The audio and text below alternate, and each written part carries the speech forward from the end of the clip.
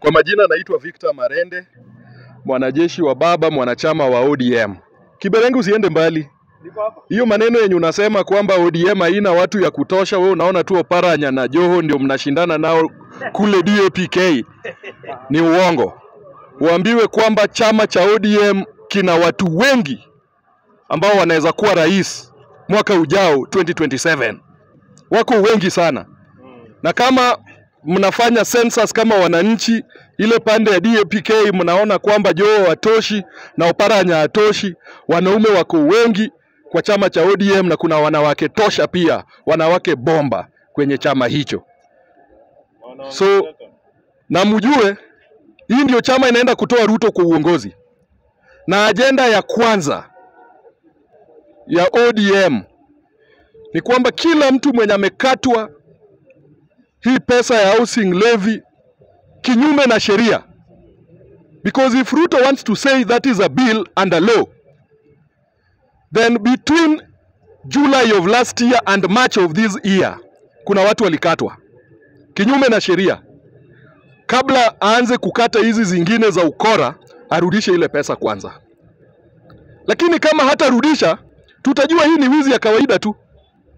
Alafu kuongezea, anachukua mfanyikazi wake kwa kampuni yake kwa nyumba yake, analeta aongoze hii maneno ya kuchukua pesa zetu. Ama akoni ya nani? Sini yake. Alafu wafanyikazi wake wenye wamemfanyia miaka yote ndio sasa wakuje tena watuibie hapa nchini. Uongo. So Ruto aambiwe kwamba ni kwa muda tu.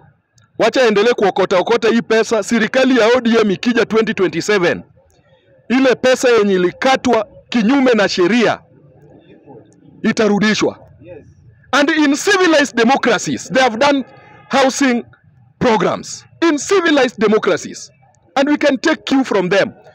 Na kama Ruto hana wasomi kati yake na kando yake, tuko hapa. ODM iko na watu wamesoma, wameenda shule vizuri. Si atuombe wasomi na tumwambie nyumba zinaweza jengwa bila kukata wananchi pesa. Hizi nyumba za Kibra za NHCC zilijengwa, nani alikatwa? Slum upgrade nani alilipa pesa? Lakini watu wanaishi kwa hiyo manyumba. Si lazima mwananchi alipe pesa ndiye akue na affordable housing. Na kwanza nani aliambia Ruto anataka nyumba? Nani amemwambia anataka nyumba? Anatuambia Mungu atauliza hiyo maswali. Hata kwa Biblia hakuna maswali ya nani yako na nyumba na nani hana nyumba. Hakuna. Inamaanisha yeye kuna Biblia yake anasoma peke yake, anakuja kuimplement. So hiyo maneno Ruto wachane nayo kabisa, and we believe the courts in this country should give us justice. Watu warudishiwe pesa zao zenye wanakatwa pasipo na sheria. Na alafu zinakatwa kiolela tu. The taxes are more than the salary. Si basi atulipe hiyo tax abaki na salary. Alafu nikija kwa hii maneno ya madaktari.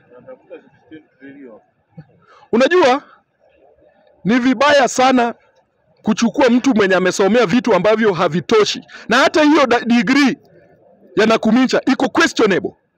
Ukienda kwa website ya JKUAT masters ya procurement yenye anasema alisomea, kuna wenye waligraduate hiyo mwaka jina yake haiko hapo. Alisomea wapi? Ukisoma inajulikana, na kuna classmates na kuna wenye walikatiana na wewe ukiwa shule. Boyfriend yake akiwa shule alikuwa nani? Mtu ajitokeze atuambie huyu Nakhumicha alikuwa boyfriend wangu, tulikuwa naye JKUAT. Ama alikuwa girlfriend yangu, nilikuwa naye JKUAT. Hakuna. Alisoma na nani? Hajasoma, amechaguliwa na Ruto because of favor. Alafu sasa anaambia madaktari ati kuna watu wengine wenye wanaajiriwa bila kufanya kazi. Mara anataka kulipa interns 47,000. What is a paltry 47,000 to someone who has studied for 6 years? What is it? Hata fee yenyewe si 47,000. So if Nakhumicha cannot do that job, and Wakenya tumeona Nakhumicha hawezi kama wale waziri wengine wa Ruto. Afukuzwe aende nyumbani ya kwende kabisa. Atafute kazi nyingine afanye. Na kama Ruto anaona anatosha kufanya kazi, haya mpe bibi yake afanye kazi kule kwa nyumba yake. Kama anaweza pika vizuri, hiyo ni sawa. Kazi ya nchi na serikali ameshindwa nayo. Nakhumicha should be fired as early as yesterday. Plus all the other inept ministers in this government. So an illegitimate government appointing illegitimate persons. Bure kabisa ye. Huwezi tesa watu hivyo. Alafu juzi nimeona Joe ana threaten chama. Anatisha hii chama kubwa hii. Etio asipopewa yeye ataenda. Etio amefuata Raila siku mingi. Alimfuata wapi? Wakienda wapi? Si alipata Raila kwa hii chama? Kama mtu amechoka na kukaa kwa chama, asilete vurugu. Alitupata kwa hii chama, na kama anaona ametosheka na anaona hawezi endelea kukaa, ni sawa, safari njema. Tutaonana siku ingine baadaye. Kama ametosheka na kukaa kwa chama kubwa, ni sawa. Ni sawa. Si lazima. Kitu lazima tuambiwe. Ni ile Kiberenge amesema hapa.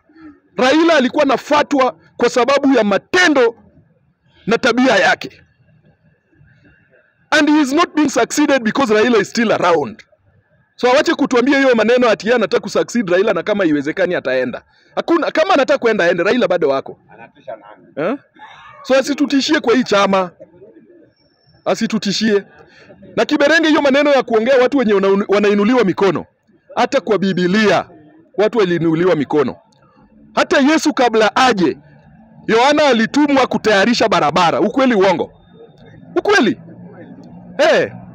Yohana akasema ule mwenye anakuja nyuma yangu sasa ndiyo mwenyewe.